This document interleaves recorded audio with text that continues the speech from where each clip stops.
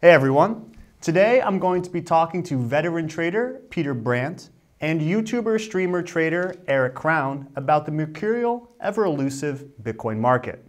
As you predicted, Eric, we saw Bitcoin make a sizable move last week, which unfortunately was not in the direction we had hoped. You predicted that if we were to see a downward move such as this, Bitcoin could end up somewhere in the 6 to 7K range. Do you still stand by that prediction? And Peter, what do you make of Eric's assessment of the current trend of the market? Yep. So I do still stand by that. As long as Bitcoin is below about 9,100, I do remain bearish, and I do believe that we have another leg to go. Probably back down to the $7,000 level, give or take a couple $100. That does seem to be where a lot of tentacles are lining up with. I can bring up my screen share right now. So overall, Bitcoin does look to play off of this monthly 21 exponential moving average. From a historical standpoint, we do see, and sorry, it's this yellow guy right here. We do see that that's kind of the general kind of phase decider, I suppose you could say, for generally bullish or generally bearish. When we're below it, generally bearish. When we're above it, generally bullish. And as you can see right now, even with all of this downside volatility, Bitcoin still has not even tested it. It's currently hanging around the $7,000 marker right here. While that does look pretty nice and does look pretty beautiful, it does suggest that we probably do have a little bit more downside here to go. Based off of what we're looking at, of course, on the daily volatility metrics as well, we do see volatility is expanding once again after getting down to a piss poor level, a level that we haven't seen since really May of this current year, before this massive explosion from the $5,000 base to basically a 2x over the next week and a half, 2 weeks. So, Bitcoin's bouncing right now, and it's kind of held below all these major moving averages. It looks like we're kind of wedged between the 200 simple and the blue 3/7 and exponential moving average right here. So, we're probably gonna play out a little bit of a bounce.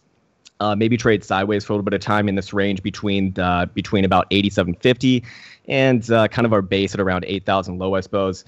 And things, as long as we're below 8750, I do believe that this is kind of shaping up to be redistribution. How long does it take? Nobody knows. But as long as my key points here is that yes, I do kind of stick with that. As long as we remain below 8750, that's kind of my pivot for immediately being bearish. And then if we get back above 9100, that would be kind of my full bull, no more bearish or anything like that. That's basically just, that's mostly based off of the weekly 21 exponential moving average, which I'll kind of just get rid of everything here. I do apologize for going a little bit more longer than I probably should have, but this one, this yellow moving average, has been a pretty damn good, decider once again of sort of which sort of phase that we're in. And when Bitcoin's in a generally bullish market, loves to play off it on its bullish dumps, if you want to call it that. And in a bearish market, likes to kind of use it as its resistance point. And right now, it's currently coming in right around that 9100-ish level. And I'd have to say that as long as we're below there, I have a very hard time being, like immediately bullish, so to speak. I would love for Bitcoin to go back above there, and that would certainly change my mind, and we could get back to talking about bullish type of things. But as long as we're below there, I do believe that it's a lot more likely that we do hit that next target down towards about $7,000. What do you make of all that, Peter? Well, hey, I'm impressed that a young guy uses moving averages to begin with. I think that's awesome. I thought just us old guys use moving averages, but moving averages are a great default proxy for a trend. So, the question is, what's your time length? And everybody has different time lengths, and different time lengths produce different things. And, time scale is important. Whether you're looking at weekly or daily moving averages, you can oftentimes get different opinions based on the time frames you're using. But I think there's another thing, and that is Bitcoin's going to do what Bitcoin's going to do. And it doesn't matter what Eric thinks, doesn't matter what I think. More often than not, it'll do what we don't think it'll do, or at least do it not in a way that we think it's going to do it. But, I look and, people who follow me know that I'm extremely long-term constructive on Bitcoin. But I think we've got some problems here. The decline that we saw on September 24th was significant for me. I'm a chartist. I look at charts. I have to follow what the charts tell me, particularly look at patterns. And, the chart patterns for me became very, very negative on September 24th. We completed a descending triangle top. We turned up on the ADX reading, which I follow as a confirming indicator. We also expanded and diverged the Bollinger Bands. And normally when those things happen, the mistake is trying to jump in and pick a bottom too quickly rather than let the market play itself out, try to find proof that we're going to head back to the upside. Right now, my default position is Bitcoin will move lower. I do have targets. They're lower than Eric's. I think Bitcoin could go back to 52, 5,300.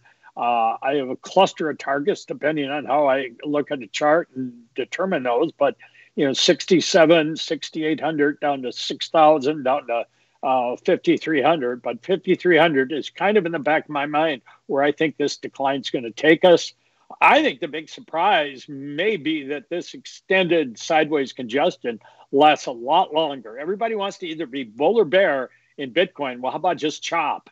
And we could chop ourselves out for really perhaps the next 6 months. And that's going to completely wear out the bulls. And that may be what we need to have happen in order to really put an underpinning in this market and head it back north.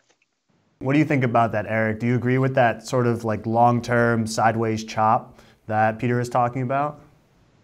I think it's very, I mean, obviously it's very possible, right? And it'd be the thing that probably most people don't want to happen the most, which means that it's actually quite likely, Peter 100% nailed it. And most of the time people want to be full on bull. They want to be full on bear. It's like joining a gang in a sense, it's you only want that direction because it appeals to, whatever it is in your ego, I suppose. But at the end of the day, a lot of the times we're kind of just chopping trendless. And, while I do think that lower targets than 7,000 are certainly very likely, myself as a trader, I take things one step at a time. And I do feel like there is a potential reversal point, or at least structural, support built up at around that $7,000 level. Again, give or take a couple $100. If that bounce does get faded, if we see, some sort of divergence play, if we see just something, something signaling that is petering out, then the next, relevant level to the downside, for me would probably be around the same area. I think, I think obviously you have a lot of support built up in like the mid fives. And then after that, we see a lot of this market coming down to the monthly 55 exponential moving average, which for Bitcoin's all the way down in the like mid to high 4,000s. A lot of vaults already there. Is that foreshadowing a move in Bitcoin? It's which comes first, the chicken or the egg, right? And unfortunately, most of this market moves together. And I would say that alts looking extra bearish, I suppose you could say, does bode a little bit on the worst side for Bitcoin overall. So I do think it's very possible. But myself as a trader, I take every major level as a potential, definitely, a very, very likely bounce place and a potential reversal, pivot as well. But, that needs to be accompanied by getting back above a certain level that changes the structure. So for right now, that certain level still would be about 9,100. If we got down to that $7,000 level, if we maybe got back above perhaps, it's kind of hard to call it right now, but I'd imagine somewhere in like the mid to high eights, then that'd probably do it for me. But again, it just kind of has to be taken one step at a time from my perspective. So Peter, you tweeted last week that the hardest part of trading is not what to do when the world gets turned upside, such as now in Bitcoin. The hardest part is making the tough decisions in advance so that one is not forced to act in haste when things become crazy. Exactly what kinds of decisions are you guys making to prepare for events like this most recent market drop?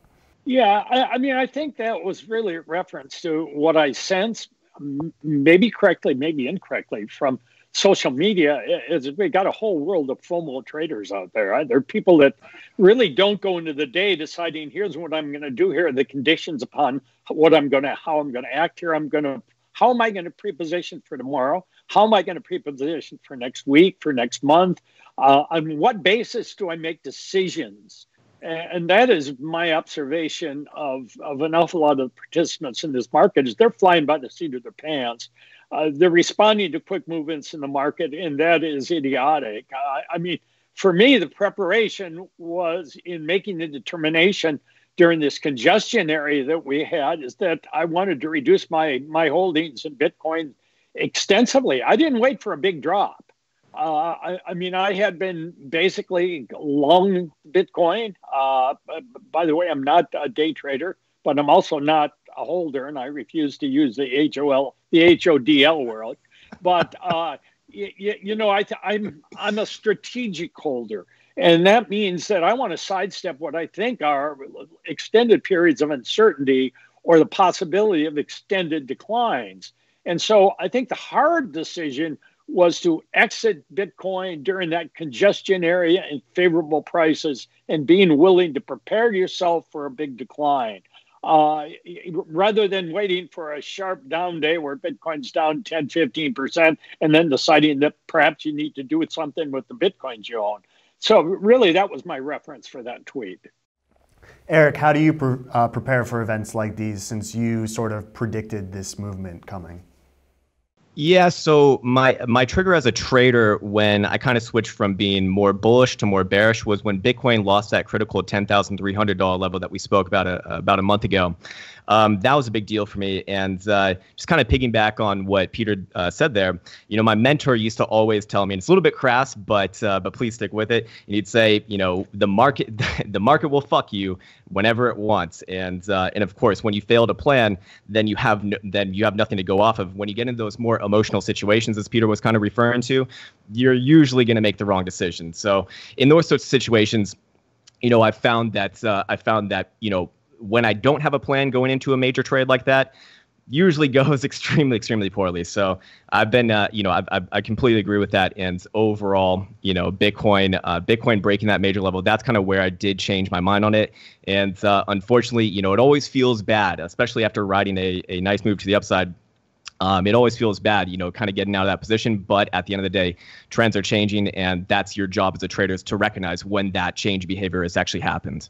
Yeah, Eric, it's, you know, you just said something that's so interesting. Sometimes, you know, we exit the position, even though it's the right thing to do. It feels like an old friend died. Yeah.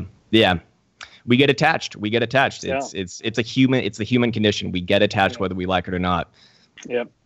So are we in a bear market right now? And if so, how are we supposed to survive this one? Go ahead, Eric. You go first. Okay, fair enough. Yeah, so are we in a bear market right now? Well, I don't necessarily think that you know, going up 350% constitutes a bear market. We did have a reversal, and I do believe that we're going to be downtrending for a little bit of time. But the way that I look at a bear market is, you know, prolonged downtrend over the course of, in cryptocurrency language, about 6 months to a year. In traditional world, you know, perhaps multiple years, in, you know, in some senses.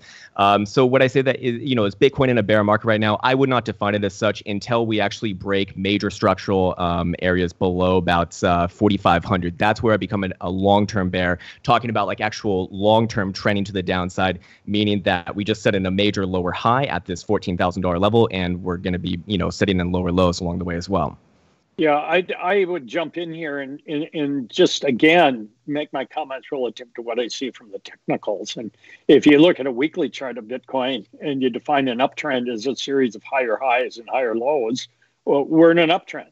The long-term trend in Bitcoin is definitely up. But I use a proxy for a trend, and that's an 18-week moving average. And you know, everybody has a different number that they use for that moving average. And I think the importance is one is consistent and one trades accordingly. But for me, the market is just hanging on. And should we go lower or sideways here for another couple of weeks, my 18-week moving average rolls over to the downside, and that will then result in me declaring Bitcoin as in a bear market, at least in that time frame. So building off of that, over the weekend, Tommy Lee tweeted that excluding the 10 best days of the year, Bitcoin is down 25% on the year.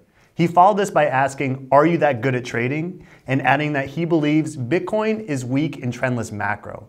What does he mean by Bitcoin being weak in trendless macro? And what do you think about his observation of the Bitcoin market? Do you think that holding, or as you didn't say earlier, hodling, is a better strategy than trading, as his comments seem to imply?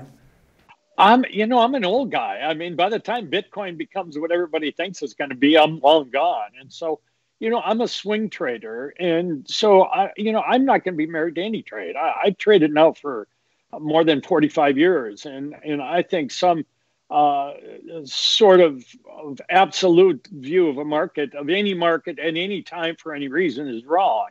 I mean, I've approached the whole Bitcoin market as the fact that there's a 50% chance it goes to 100,000, or you name the price, and a 50% chance it goes to zero.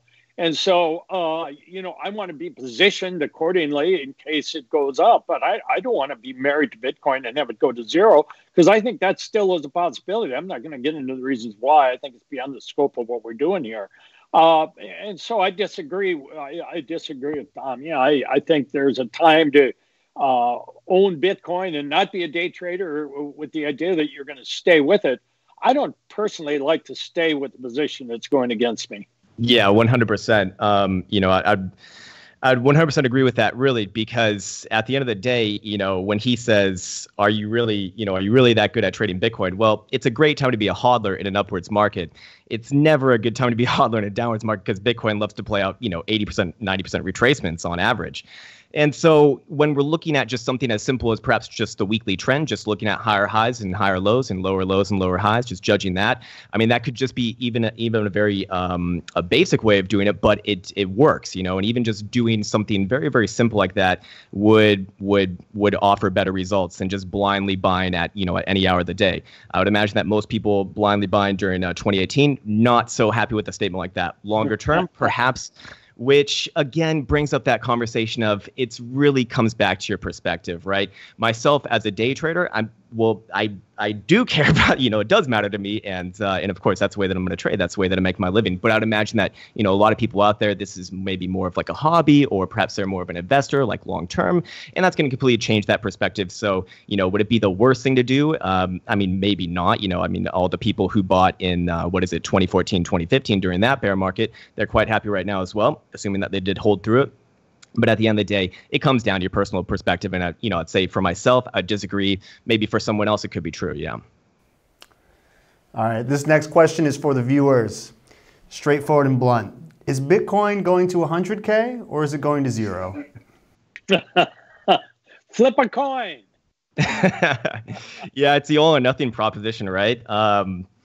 At the end of the day, I'm a believer in Bitcoin, regardless of whether I'm bearish or bullish right now. I do believe in it long term. I think that I have a strong personal belief that anything that gives people more autonomous control over their lives, such as finances for one, is mostly a good thing and probably going to get picked up by the mainstream. It's just a matter of time. We do see all of the traditional venues starting to build up infrastructure. We see CMEs not only offering futures, but now talking about options, which I'm elated about because that's where I come from.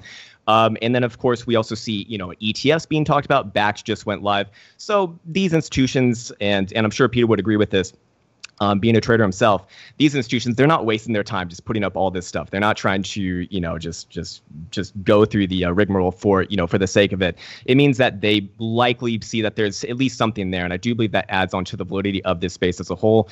And I would, if I had to give an answer, 100,000. Do I know when that's going to happen? Hell no. We could be talking 5, 10, 20 years out. I think a lot of people are maybe a little bit more too much on the optimistic side for the bulls.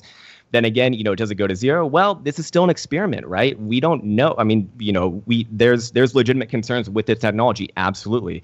I mean, what happens if quantum computing becomes a legitimate thing? What if it becomes a widespread thing? Well, that would be an issue. It kind of makes the network a little bit less secure. So there certainly are still roadblocks in the way. But, as a Bitcoin believer, I suppose I'd say 100,000. Are you still 50-50, Peter? Are there certain factors you're considering, or? But you have to quantify that because it's 50-50, but you have to look at risk reward. I mean, Bitcoin at $8,000 is a lot closer to 0 than it is to 100,000. For me, what that means is this is a highly asymmetrical trade. I love asymmetrical trades. Give me asymmetrical trades. I've made my living on asymmetrical trades. And so with an upside potential of 92,000 and a downside potential of 8,000, if I can with basic, really simple technical tools, such as a moving average, wow, it's a no-brainer that I'm going to be biased toward the long side. I'm biased toward 100,000 simply because it's a fabulous risk-reward trade. So right now, are you guys, given that Bitcoin's kind of unsteady right now, are you guys allocating more of your portfolios into altcoins, or where are you putting your portfolios right now? Fiat, baby, fiat. Yeah, I'm holding the dollar shitcoin right now, unfortunately. My altcoin portfolio is the exact same, whether it's a bull or bear market for Bitcoin. It is 0 and will unlikely ever change. I think that's right on. I mean, for me, Bitcoin is crypto. Crypto is Bitcoin. If Bitcoin is not going to be a magnificent long-term play, these altcoins and other macro caps are worthless. And so, yeah, my interest is in Bitcoin, Bitcoin alone. I look at these altcoins. I think just they're a big distraction. Yeah, agreed. Now, don't get me wrong, though. I do think it would be a little bit naive to believe that every single altcoin is just, completely worthless. We have thousands of these guys. But at the end of the day, maybe a handful are going to be successful. But it's really going to likely come off the back of Bitcoin to begin with. Anyways, Bitcoin's like the frontier in a sense. It has the most history going on right now. And if Bitcoin doesn't succeed, it just it would greatly diminish the case for anything else, I'd imagine. Thank you, everyone, for watching. This has been your host, Jackson, with veteran trader Peter Brandt and YouTuber, streamer, trader Eric Krown. Hope you enjoyed the show, and as always, remember to like, subscribe, and hodl. Hey, I'm serious when I said, Eric, it's rare. You get all of these, I call them cryptomaniacs. Man, they're reinventing technical analysis in a way that make the fathers of technical analysis roll in their grave. They're just making up the rules as they go. It's crazy. I look at charts on Twitter and I go, whoa, this is a map to the outer space. But it's more of what you want to see. Or exponential moving averages, man, they're so useful. So the basic stuff is really where it's at as far as I'm concerned. And that's the thing. I started out being a market maker on the floor of New York Stock Exchange Arcus. So my mentor down there, who had been doing this for about 35 years at the time, he was all about EMAs and moving averages. So that's kind of how I learned from that. And and you said it perfectly. There's some very simple strategies that require a lot of patience, but they work. Cointelegraph. Like, subscribe, and hodl.